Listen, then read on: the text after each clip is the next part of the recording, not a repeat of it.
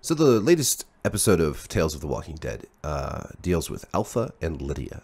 Years before they show up with the Whisperers to fuck everything up for our heroes in The Walking Dead in the overly extended Whisperers War that took place in seasons 9 and 10. This was a pretty good episode for the most part. We have Alpha with hair. This is pre-bald Alpha. Pre-Whisperers Alpha. With Lydia is about, 9-ish. 8, 9, 10, somewhere in there.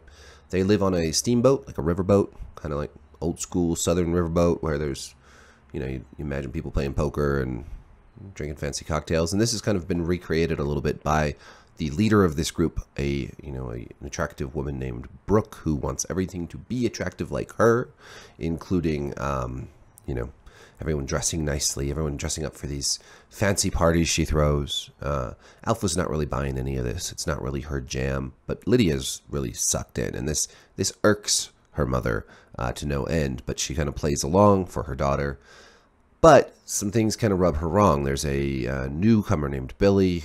She talks with at the bar, and she just gets a bad vibe from him. She doesn't trust him, and it turns out her instincts are right, even though nobody wants to listen to her. He comes back, takes them by surprise, kills some of the people in the boat, and it's all that Alpha can do to rescue her daughter, and they get off to safety. She does this by slashing a guy's throat, taking his gun, firing some shots, jumping over the edge of the boat, getting away. There's some walkers on the other side. She kills one. They hide underneath it.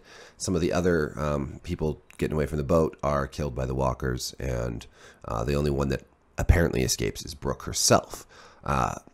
Alpha goes to kill Brooke because she's pissed off that she was such a bad leader that she let these bad people in and could have gotten her and her daughter killed.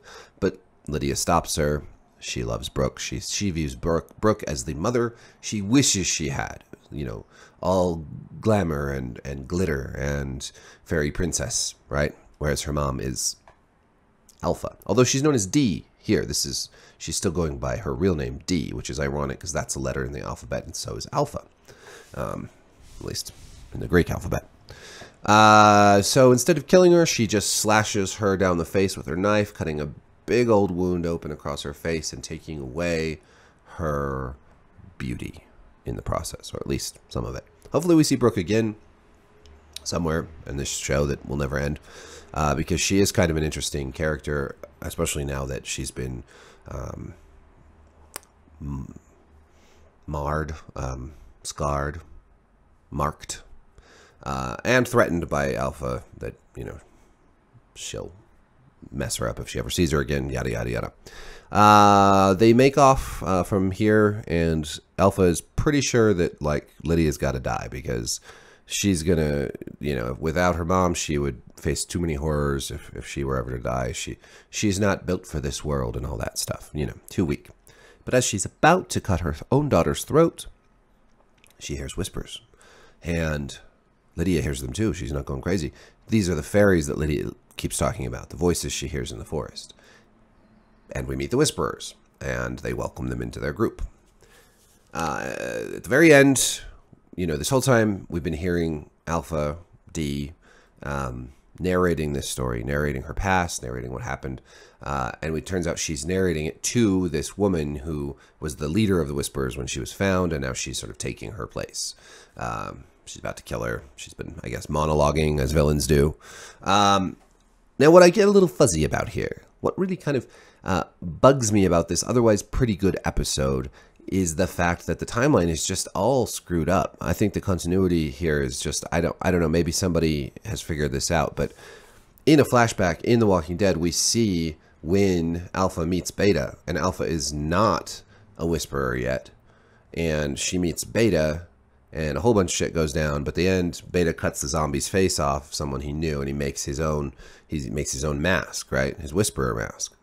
So you assume at this point that they kind of start the Whisperers together, with him making this mask, and then she'll go make her mask and all that. But there's no Beta in this episode, and it looks like this is how she joins the Whisperers, without Beta. But then how does she meet Beta? Does she meet him later? Has she already met him and then gone off to the boat, and then they meet again? It's very confusing, and I'm not sure if the writers just sort of forgot about that whole episode, or if they were just like, whatever, screw continuity, or if there is some explanation for this that maybe, I don't know, someone on Reddit has figured out, or what, or I'm leaning into incompetency because it's The Walking Dead, but I could be wrong. What did you think? What did you think of this episode? Did you like it? Did you enjoy it? Did you hate it?